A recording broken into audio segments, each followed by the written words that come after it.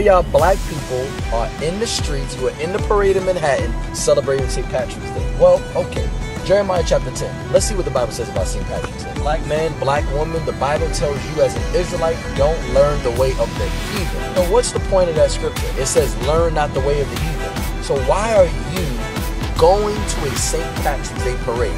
Why are you putting a green hat on your head chasing the gingerbread girl? For what? That's you getting accustomed to the ways of America. That's you assimilating.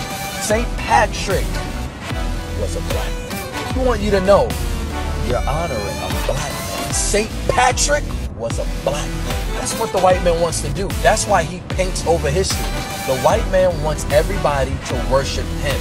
You're Irish? You thought that this man, St. Patrick, that spread the gospel of Christianity throughout Ireland, you thought he was Caucasian. But in fact, he's black.